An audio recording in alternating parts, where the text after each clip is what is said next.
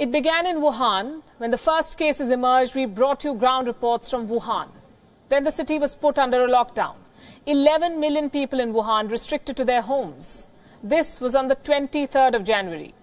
2 months later, more than 3 billion people all over the world are under a lockdown. The Wuhan virus spread and killed. First, China did not want you to know what's happening in Wuhan, but the story got out. Now China wants you to see how all is well in Wuhan. Tonight we bring you 2 sets of videos and figures. One set that China wants you to see, and another that China wants to hide. And they both tell starkly different stories. On Gravitas tonight, let's fact-check China's latest claim. Has China defeated the coronavirus? Is everything fine in Wuhan?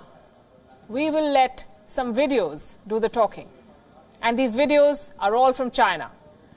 This on your screen is from Wuhan, the birthplace of the coronavirus. Chinese state media wants you to see these images of Wuhan. People are out and about again. Trains are running, malls have reopened, businesses have resumed services. On the streets, people are using bikes. The message is clear.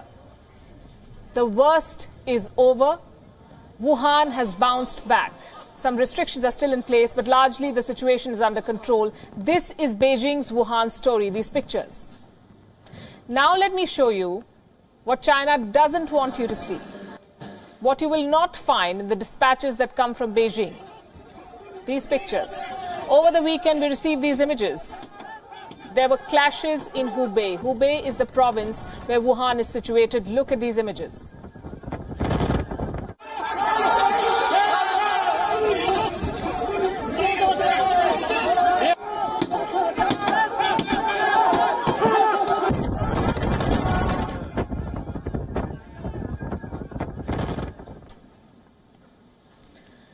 This is a rare display of public anger in China. And here's what happened here. When the restrictions were lifted, people from Hubei tried to leave. They wanted to travel to the neighboring Jiangxi province. But they were not allowed to enter. That's what reports say. If everything is fine, if the outbreak is under control, if Wuhan is back to business, then why are people being stopped? China says that its people are facing racist attacks the world over. What kind of attacks are these then inside China? The coronavirus has led to a deep mistrust. Locals feel people from Hubei are carriers of the deadly virus. So when a group tried to enter Jiangxi, there was a pushback. The local police was unable to contain it. Clashes broke out. Police vehicles were overturned. This happened in China. These were the videos. Now let's talk about the figures. The lockdown is hurting the Chinese economy like every other economy. The propaganda machinery in China is trying to tell people that the dragon has defeated the virus. But those claims are hard to buy because of the government's record to hide the truth. Where facts are suppressed, conspiracy theories flourish. Do you remember the 10-cent report more than a month ago that said the number of dead may have crossed 24,000?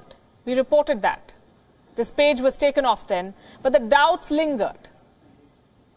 There is a major question mark over the death toll in China, especially in Wuhan. The official figure is 3,186. China says 3,186 people have died in Hubei province, which is home to Wuhan. But a new report raises some serious questions. These are photographs from China that show long lines outside funeral homes in Wuhan. Fresh claims are doing the rounds. One such report says that on 2 occasions, trucks shipped 2,500 urns. On 2 successive days, that's 5,000 urns supplied to Wuhan. Far more than the government's death count. There is no independent verification of the numbers yet. But here's another report that raises questions. And this is by Radio Free Asia. This report says that more than 40,000 people could have died during the outbreak. You heard that number right, 40,000. That's a very big number. The estimate is based on a claim that all 7 funeral homes in Wuhan are handing out 3,500 urns every day. What are these urns for? They usually have remains of the dead. Have 40,000 people died in China? Did all these people die due to the coronavirus? As I said, there is no independent verification. These are reports. There are only questions that China is trying to gloss over with images of Wuhan going back to business.